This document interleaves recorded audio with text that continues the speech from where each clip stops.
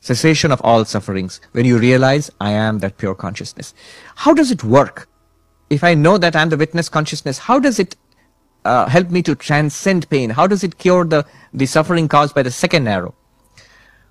One way, three ways of looking at it. One way is the very nature of consciousness. Consider light. It's like light. Prakasha Swarupa. Light, Prakasha in Sanskrit means illumination or light. It illumines everything, but it is not affected by the things it illumines. It can illumine the water there. So much water, the light, sunlight falls on it and reveals it to you. But the sunlight doesn't become wet because of the water. It can reveal the terrible fires burning in Australia. But the light is not affected by the fires.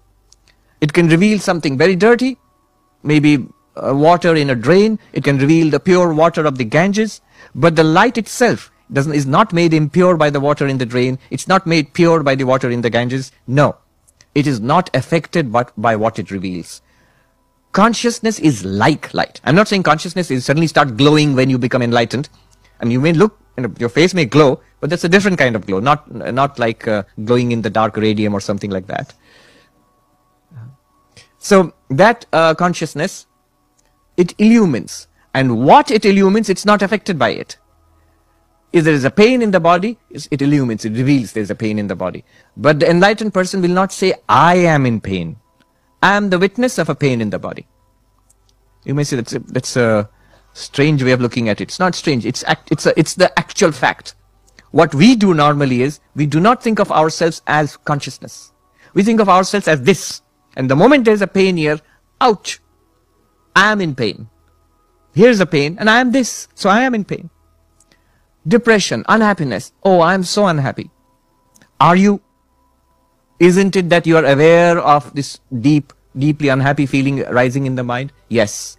Before this it was there, after this it will not be there. You, the consciousness, are you unhappy or are you aware of unhappiness? You're aware of unhappiness. But you in yourself, the awareness is not unhappy. So, because your nature is like light, in the evening when we do the arati here, the last thing the Swami chants is, Na tatra suryo bhati na chandra tarakam. It's a beautiful mantra from the Kathopanishad. That is not illumined by the sun. There the moon does not shine, nor lightning, what to speak of this mortal fire. Tameva bhantam anubhati sarvam. That shining, everything else shines. Tasya bhasa sarvamidam vibhati. By its light, all that is here is lit up. That shining means you shining. Everything else shines. Everything else shines means your mind, first of all, your mind is lit up.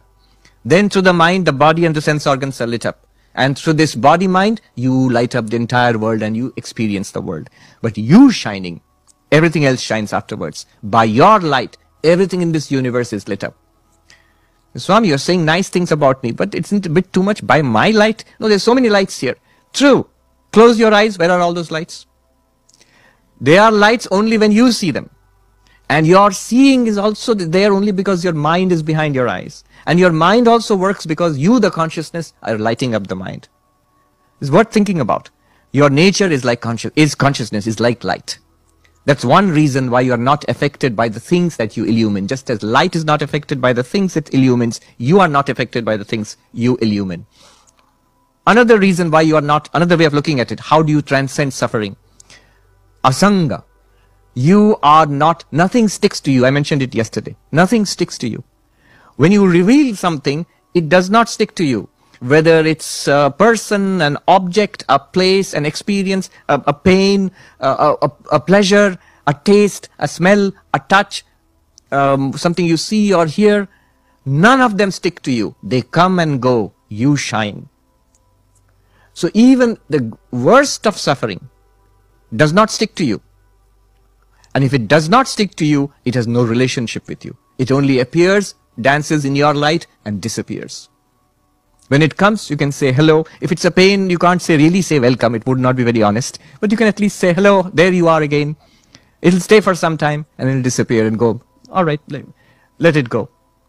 You are asanga, unattached. To what? To anything in this world. That is another reason why your nature transcends pain. Another reason why The third one, how you transcend pain, satya mithya. The reality is not affected by the appearance. The rope does not become poisonous because you imagine it, mistake it to be a snake.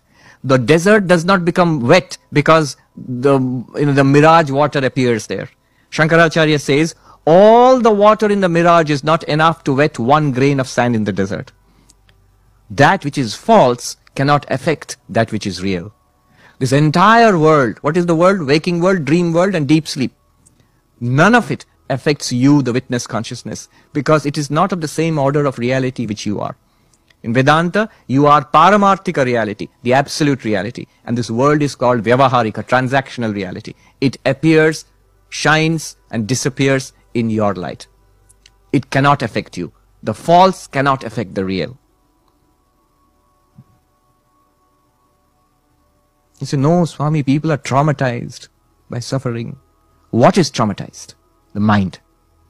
The mind is traumatized. But you are the witness of the pre-traumatized mind and the traumatized mind. And in between the traumatized mind, there will be gaps and you are not aware of the trauma. And then when the traumatized mind goes to sleep, you are aware of the absolute blankness and peacefulness of the resting mind. When it wakes up, it may again remember the trauma.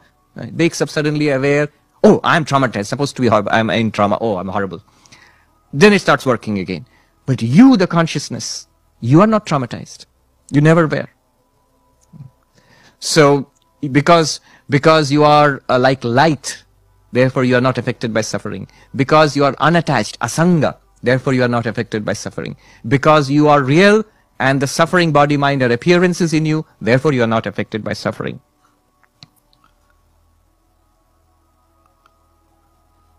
Ishana, Prabhuravyaya. So these words which are used, Ishana normally refers to God. Prabhu is another word which refers to God. But in this case, it refers to the Turiya, the pure consciousness, which we are.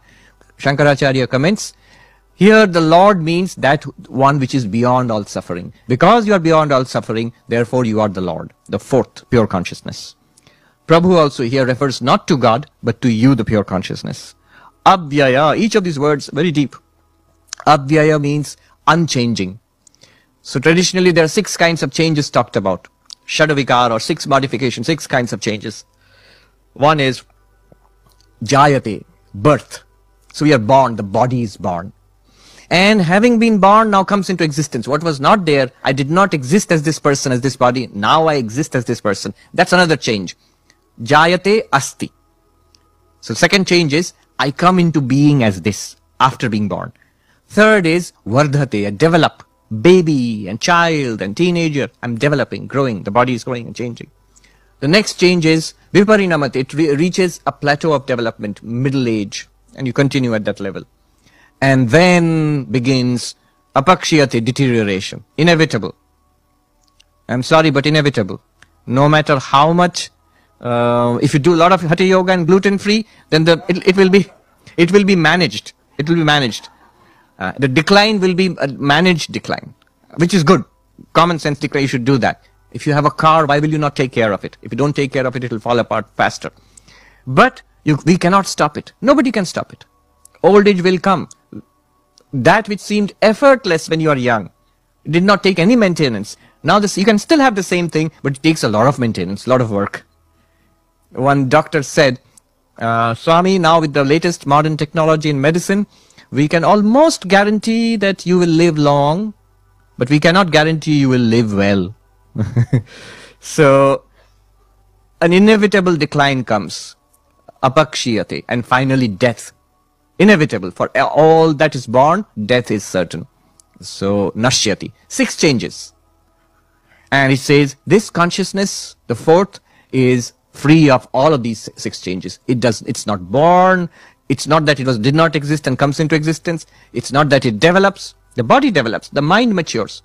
But this consciousness, it's not that it develops. It's always the constant shining light. Like that. It's not that it matures. It's not that it deteriorates. And not that it dies.